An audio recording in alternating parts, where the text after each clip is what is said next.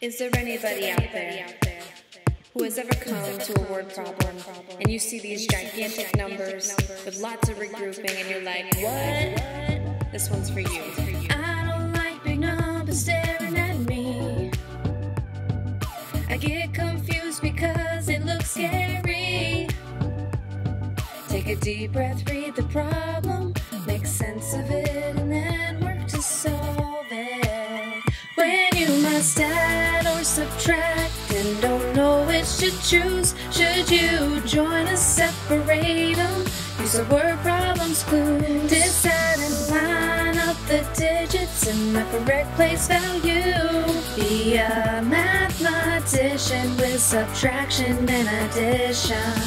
Summing all in total, not together too. That's when I use addition. Fewer left, less difference, or how many more?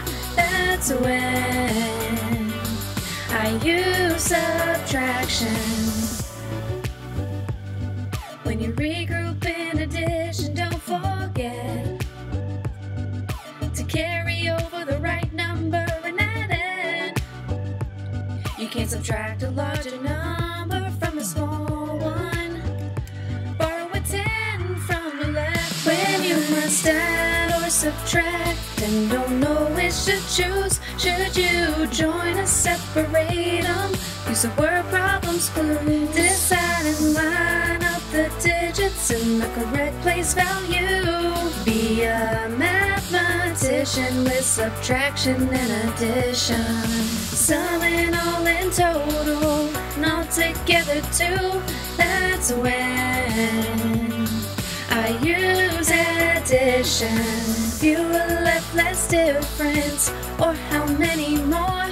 That's when I use subtraction. When you subtract, the larger number goes on top, and put the smaller number down low. Once you practiced until you can't stop, you'll be acing the test for sure. When you must add or subtract and don't know which to choose, should you join or separate them? Use the word problem's clue.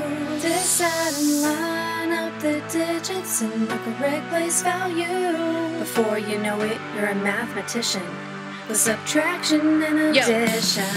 Yo, so it's time to put these strategies to work. Got a word problem for you and I see the keywords. How many in all? So I know I must add, line the digits up nice and neat on my scratch pad. Concentrate on each place, kids, and start from the right. Add up the digits carefully, but you just might carry over a digit if the sum's greater than 9. This is called regrouping and you'll master it in time. You made it through this one, but how about number 2? Read it carefully. What is it asking you to do? The keywords that I see are How many more? which means I need to subtract, no, not add the scores. Find a greater number and then place it on top. Subtract if you can and regroup if you cannot. Now show the ladies and the fellas in your class, help them out to make them jealous.